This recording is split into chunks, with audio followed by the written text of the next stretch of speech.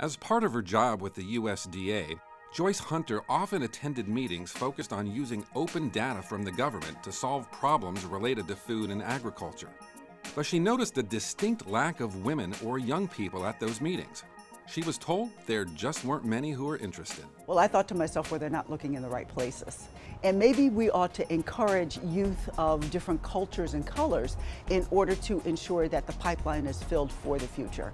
So I went to my CIO and asked her if it would be okay if we set up a open data camp for youth.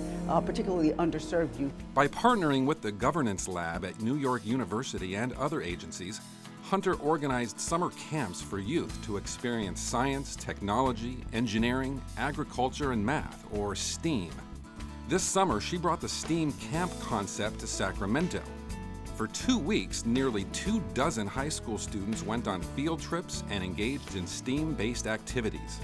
And so one of the things I love about it is the kids are so curious and they're coming up with their own research questions, with their own challenges. They're asking questions about why agriculture is important to them, why food is important to them.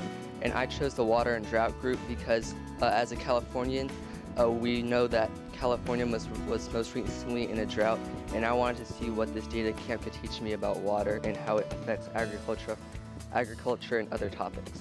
And they're traveling all over. They went to different places like Russell Ranch. They saw the drones, were really excited about it. They saw the UC Davis laboratory and the UCANR researchers. They saw helicopters. They saw these big machines that have 35 cameras that do 3D dimensional pictures of crops and what's out there. And they've also went to the cannery and they loved hugging the chickens. They thought it was the greatest thing in the world. The California Open Data STEAM Summer Camp was made possible through a partnership between the University of California Agriculture and Natural Resources, USDA, and the Governance Lab.